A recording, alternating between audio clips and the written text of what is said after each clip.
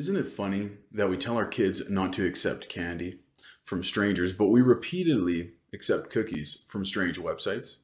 Cookies are text files with small pieces of data like a username or a password that are used to identify your computer. And while they're intended to deliver a more personalized browsing experience, what's not so delicious is that cookies also mean that your browsing activities are being tracked. To ensure that you're browsing securely and protecting your sensitive data, look to the top left corner of the web address for a small padlock or HTTPS. If sending sensitive information, use only well-known websites, or better yet, trusted apps. Visit reputable app stores like Apple or Google Play and target trusted brand name apps with high ratings, user counts, and frequent updates. Once downloaded, don't let your security settings grow stale. Keep your apps up to date to maximize security.